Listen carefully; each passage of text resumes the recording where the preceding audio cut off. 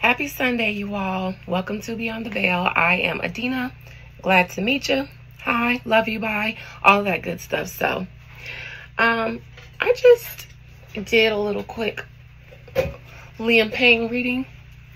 And because Diddy came out, Diddy or some powerful man in the industry, but because of Diddy being exposed the way he is and locked up with the wealth of tea that he has and other, things that he's associated with, there are sects within Hollywood who feel like they are in the hot seat. And I think that Liam's passing has something to do with some associates of Diddy, or some associations of his dealings with parties or events that Diddy sponsors, procures, anything like that. Anyways, it made me think about Mary J. Blige in some interviews that she did in the past, right after Aaliyah passed away. Mary J. Blige seemed to be really shook by the passing of Aaliyah. And as I just finished that reading and I took a break, sipped some coffee, and thought about the next reading I was going to do, because I didn't have a plan this morning, I thought about that. I thought about those interviews that she did where she just seemed really shook, like it was an eye-opening moment for her, but she seemed really scared. And I just want to look into why Mary seemed so scared, if she was, or if she was just shook up by the fact that someone so young, someone that's so close to her that she knew, someone so famous, could pass away so tragically. Or if there was another reason she was concerned. I'm sorry, there's a bird that's caught my attention.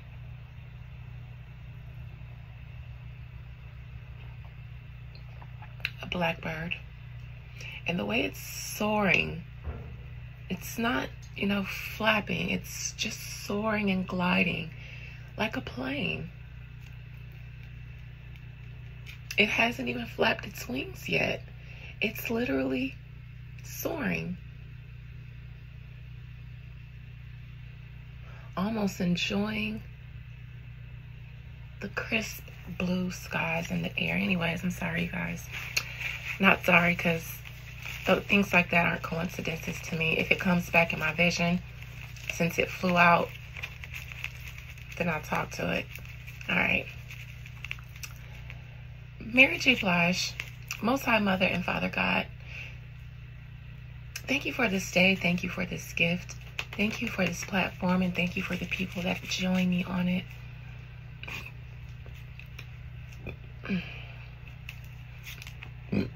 Excuse me. Can you allow me to conjure up the spirit, the soul of Mary J. Blige? Mary, what's the 411, hun?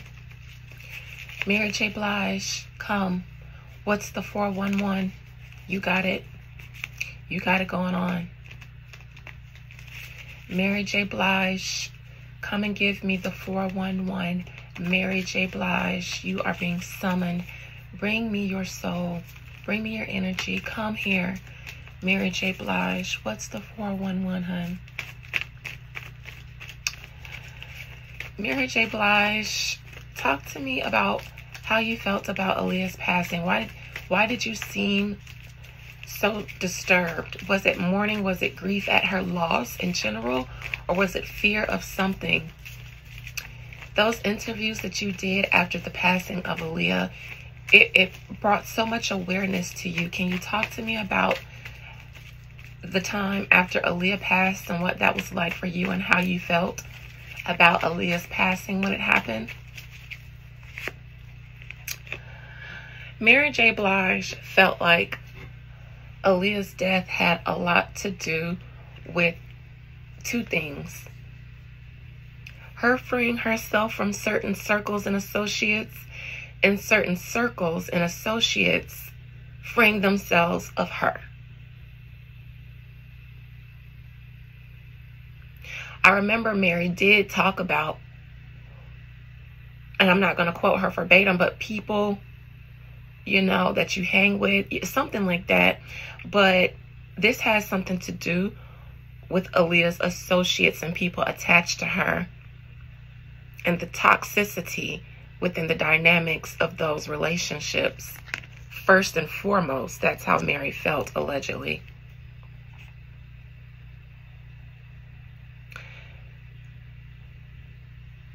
Challenging.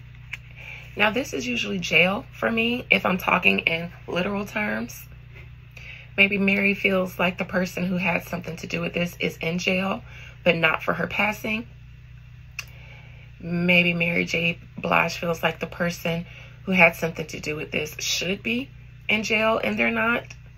Or Mary J. Blige felt like at the time she too might have been in an environment sort of like Aaliyah's, where she was around people that she didn't know that their intentions could be that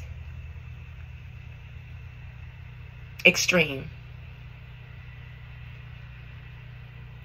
I believe that it was like, I don't know if Aaliyah thought that the people around her would conspire like this. And she knew that they were dealing with some unsavory people because they ran in the same circles. But it also made her feel like you never know who could be conspiring against you within these circles and environments that we frequent. This was in the early days of Mary J. Blige's fame and her rise to fame. She had become famous, and this made me think that this reminded Mary of the things that come along with one's rise to fame. As you're trying to get on and become famous, the things that you experience, because Mary experienced the same thing. She knew all too well from personal experiences, and because she knew about Aaliyah's experiences, because they're both celebrities. And if we know the things that we know, think about the things that the celebrities knew. She knew. She was aware. But she'll never tell. She hasn't. It's like she said some things, but probably realized that she was saying too much and then stopped saying altogether. We don't hear about how Mary feels about things going on in the industry, and we never really have. Since then, we hear about her personal struggles and triumphs, but we've never really heard her be that open and vulnerable about something affecting her like that in the industry. And there have been plenty of things that have happened, including this current Diddy situation, but we haven't heard her speak about that either. Moving forward, she was never that vulnerable again, and she felt like she had good reason to not be.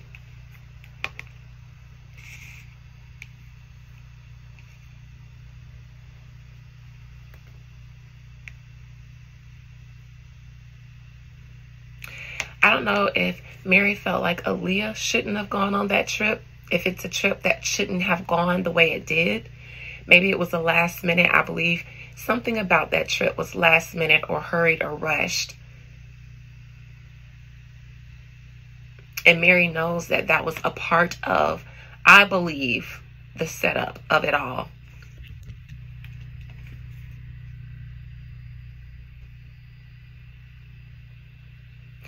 Now, this Queen of Pentacles is interesting.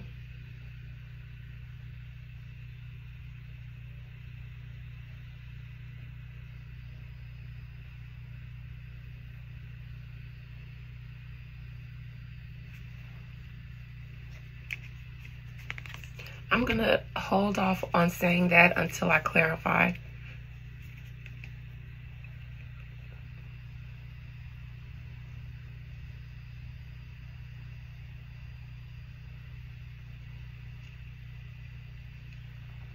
Mary felt like that trip was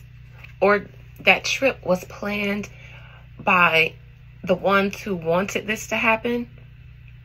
And even the challenges that happened on that trip that seemed to be just, you know, accidental and coincidental. Those challenges were even induced. So it's like, because of all the induced challenges, the results could have or would have happened one way or the other. But something wasn't right about that plane. There were induced challenges, allegedly. This was in the early days of someone's career who could be a fire sign male. Leo, Aries, Sagittarius. Because we're talking about back then, before they were a king and they were still a knight.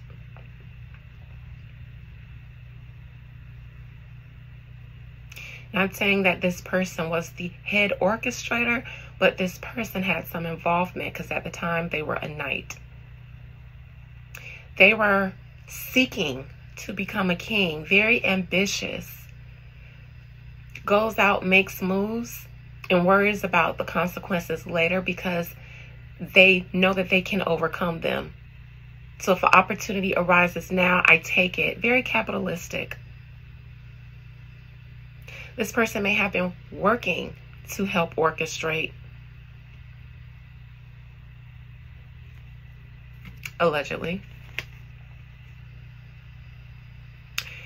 Mary knew that it was her in her best interest, in her hopes and fears position, to never speak out about that again the way she did.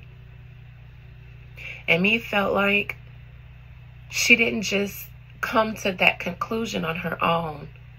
This feels like she was aware that it was best, after she did speak out vulnerably, to not do that again.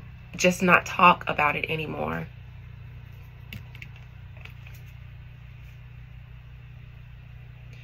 And as a result of Mary deciding to not talk so much, she has been able to avoid being caught up in a lot of litigation and litigious conversations, because she decided to not be vulnerable anymore like she was when she was doing those interviews, because there's so much tea that Mary has that is litigious to her and other people. Mary has been able to avoid a lot of an Aaliyah-like fate, because this was the situation that Aaliyah was in that Mary realized at the time she might have been in too. And she decided not to go to war like that because she was aware that she might not win. That's a battle that she fight at all costs. And so she's been able to maintain herself by being in it and not in it. So I want to clarify some things. I don't know what I did with the So Below card. Oh yeah, here it is. This Queen of Pentacles in the So Below. Before I say that that's a woman,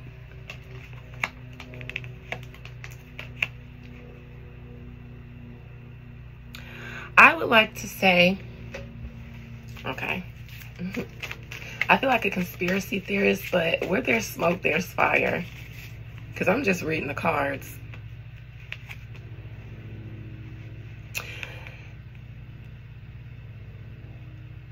There was,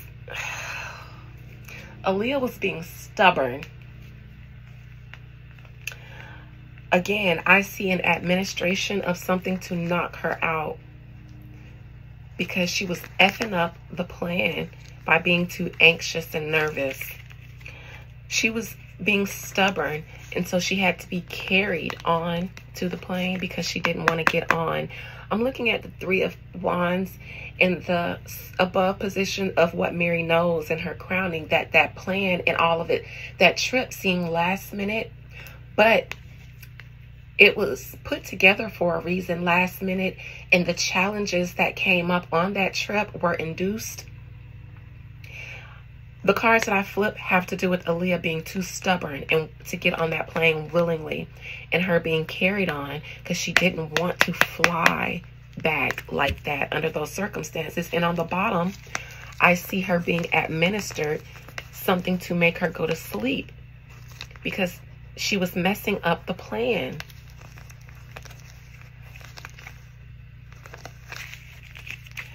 Now, on the bottom, this Queen of Pentacles in reverse, methinks that this is Big B.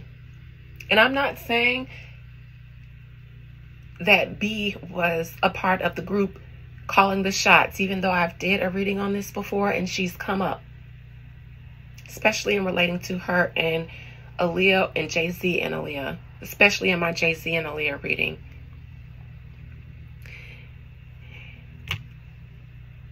There seem to have been plans for Jay-Z. He was already making business moves to be a businessman. And Aaliyah was not going along with the program with Jay-Z.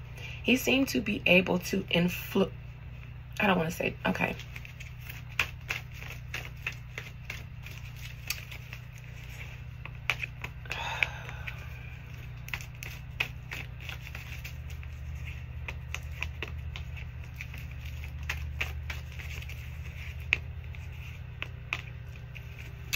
Listen, I believe that a fire sign male who was gaining power back then, doing business with some powerful entities who could have made a thing like this happen. In exchange for one, you get the other. Because Jay-Z seemed to be the power player, or this fire sign male, allegedly, seemed to be of value. It seems that Aaliyah, again, was trying to break away from, I believe she wanted to start doing movies. I believe she may have left the music industry or wanted to leave the music industry for a while and focus on Hollywood and doing movies and becoming an actress.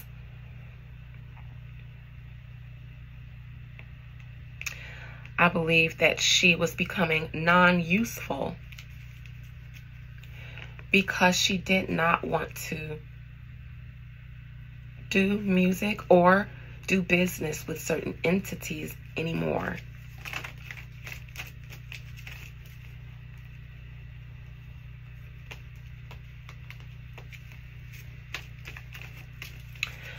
I believe that her concern was with going on that trip was that she was concerned about a conversation or some unsavory dealings she had with someone who was in a powerful position, spiteful, petty, vengeful, and may have made some threats. These two have had words not too far from Aaliyah going on this trip.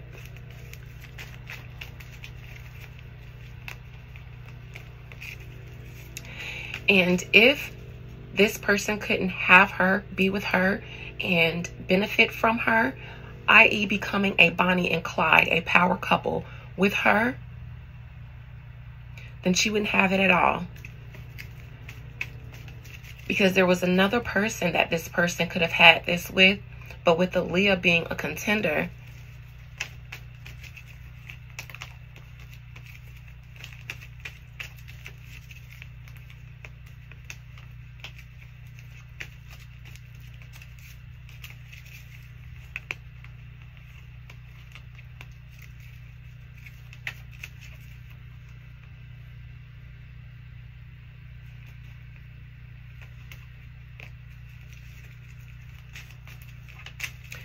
all right, as a result, though, Mary J. Blige has been able to maintain her wealth, become awarded and highly respected in music, you know, make her way from music to acting.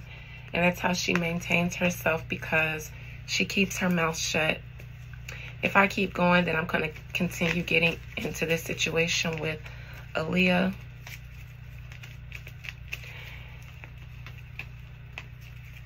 But Mary J. Blige, I would say, learn to be quiet. After those interviews,